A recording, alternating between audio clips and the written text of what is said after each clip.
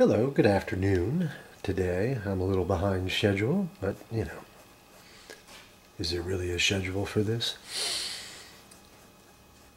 So we're on stage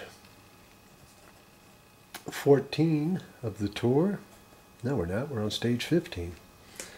Where does the time go? So it's another mild hilly stage, another stage with a intermediate sprint. Unfortunately for Sagan, two riders got away.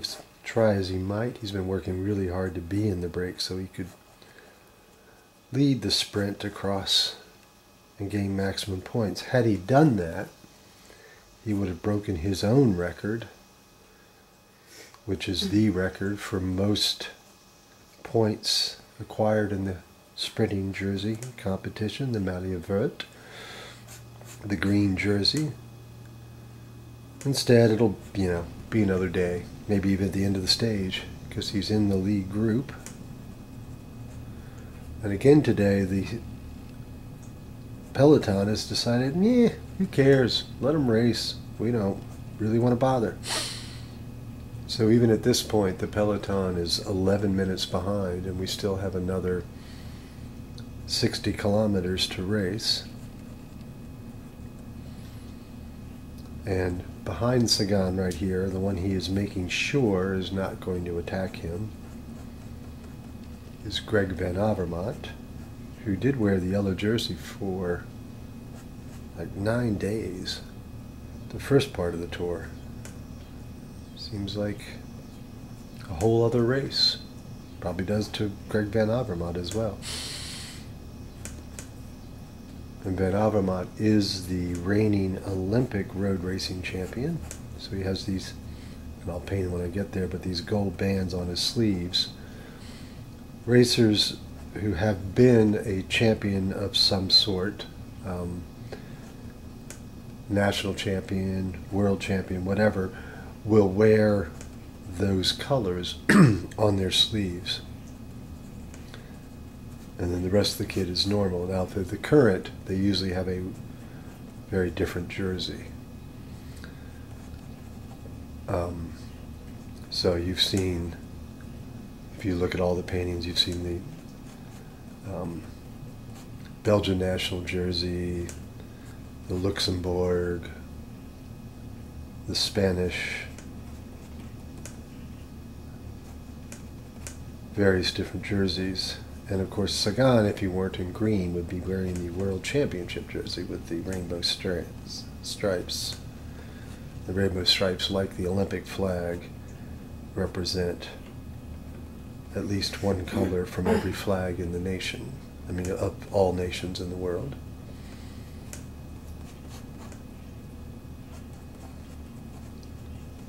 So unlike yesterday, in the painting I painted yesterday, it doesn't appear that anyone is going to come out and sprint against Sagan like the young French rider did yesterday. It looks like instead they're like, yeah, go for it, have at it. So it seems to be a bit of a truce today, all the way around, from the peloton and from the breakaway group. One of the things I like to do, because it helps create the perspective, and it's just a nice line to break up all the color of the roadway, is, it's not that it isn't there, but to put in the crosswalks. They help establish a look of perspective, like the wall does on the other side there. And you notice also that the painting isn't lined up right smack in the middle, that the riders are a little bit to the left. Compositionally, that's strong. Also, in this case, Sagan has moved all the way over to the barrier so that he only has to look over one shoulder to make sure nobody's attacking him. So it's both a race. Oh, my brush wasn't clean again. It's both a race technique to force it to one side, and then also a compositional technique to make the painting a little more interesting. There's all sorts of different kinds of rules for how to build a painting. One thing about art making is learn all the rules and then figure out how to break them. And I think I've talked earlier about, I did have an instructor who once told me the first 4 lines of your painting are the edges of the canvas or edges, of the paper, whatever your substrate is. So I've never worked all the way to the edges of the paper since, because, that was a rule. I'll break that rule. His point was, again, to try to think about your composition within the page. Don't do something in the middle of the page without thinking about it. So I sort of completely understood the point and agree with the point, but that doesn't mean I have to follow it. But in all things in art is you want to make your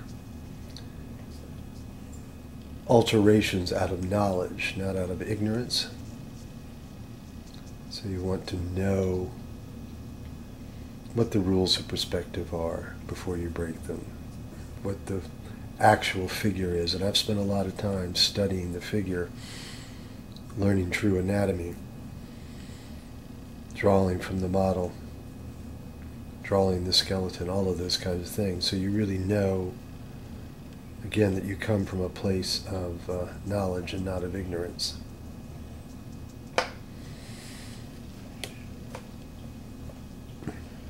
Again, I will avoid political remarks.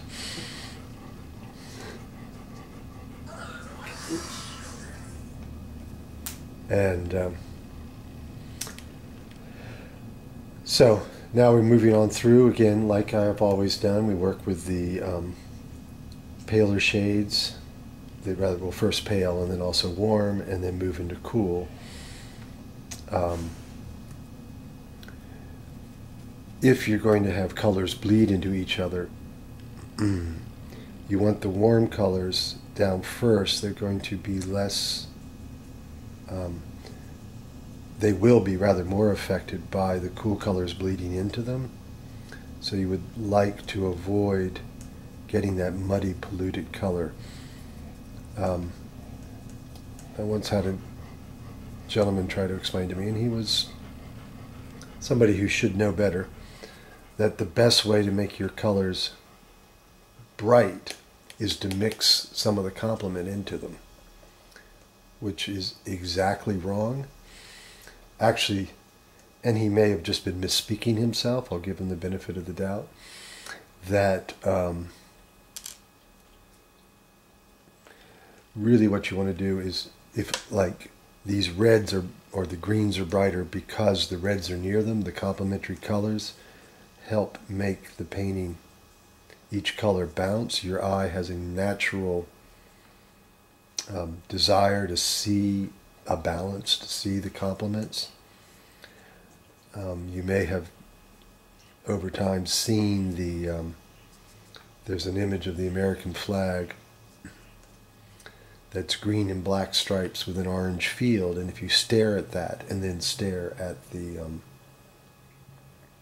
a white piece of paper, magically,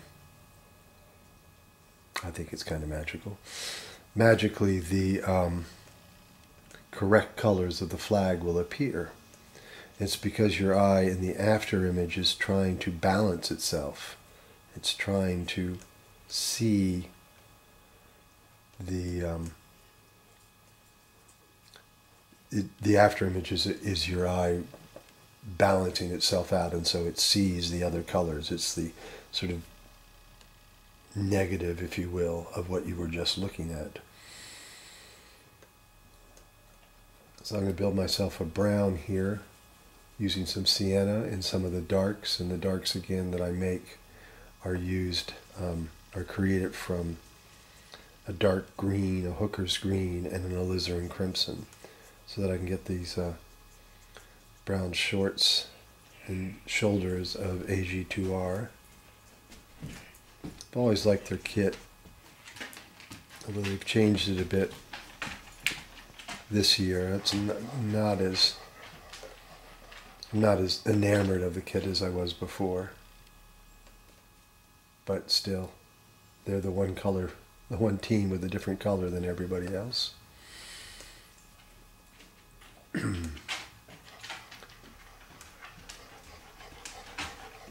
now we're going to lay in again that black that I built.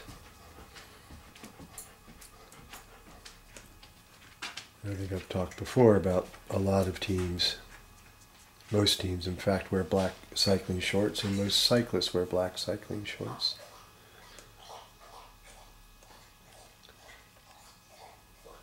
And there was a time when virtually every team was wearing black kit, and maybe that's stopping now because you'll see images of the riders with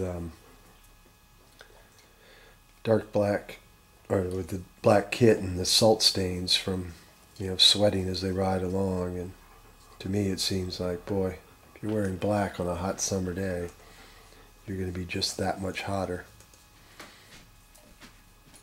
Now there's a lot of technology that goes into keeping those kits as cool as possible, but still, it seems to me if you're wearing white or a pale light color, you're going to be a lot more comfortable. Team Sky certainly has figured that out. They were one of the ones that sort of started the black trend, and now their jerseys are white. Alright, so now we just need to lay in the sky. There's no sky in this image. Lay in the roadway. So taking that same black, again the fabricated black that I use, mixing some ultramarine blue into it, a little bit of phthalo as well, and a fair amount of water. So like that stroke is just a little too heavy, so you notice I just picked up water. And then again, you want to always be conscious of how you put your brush stroke in, help it create movement, help it create the form. So I'm following the perspective of the road as I lay this in the center of the painting, because it's 1-point perspective. That will be, I see something I forgot to do that I normally do before I start watercoloring. I forgot to title and sign. We can do that after. I may just do that after I finish the video, just for time's sake. But I think I'll call it double checking. So this painting will be available for purchase, probably not until Monday, just because I've got to work for a living too. So you can come back and check for it then at theartofcycling.blogspot.com, and I'll write that link in the description. And then, or you can go directly to my website, which is gregleach.com, unusual spelling to Greg, G-R-E-I-G-L-E-A-C-H. And then I do hope you will consider subscribing so that you can see every painting. I am painting every stage of the tour and sharing one of these videos each day. Alright, so when you see this in the blog, you'll see that it's signed and titled, which just happens right down here on the bottom. Thank you so much for taking the time to look today. See you tomorrow. Actually, tomorrow's a rest day, so see you on Tuesday.